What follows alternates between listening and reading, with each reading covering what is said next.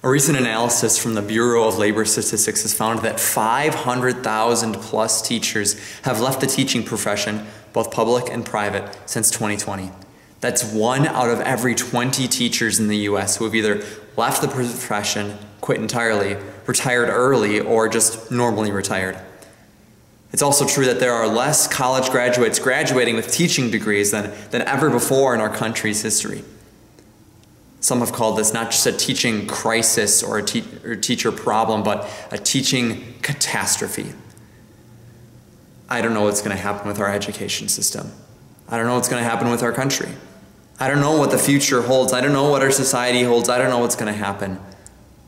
And in the midst of that, it's easy to despair. It's easy to fall into being downcast.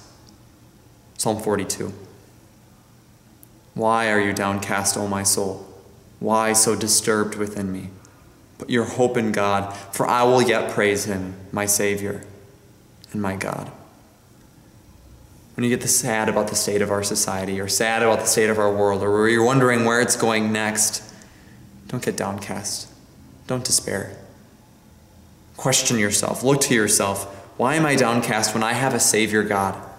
A Savior Jesus who gave himself on the cross for all my sins, who delivered me from death, who delivered me from the evils of this world for his world and for his kingdom and for his reign. Why so downcast, O my soul? Why so disturbed within me? The truth is, I don't know what the future holds.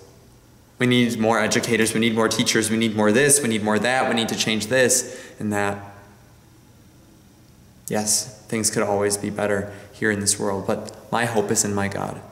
My hope is in my Savior God to save me and deliver me. I'm not downcast. I am not disturbed within me. I put my hope in God, my Savior, and my God.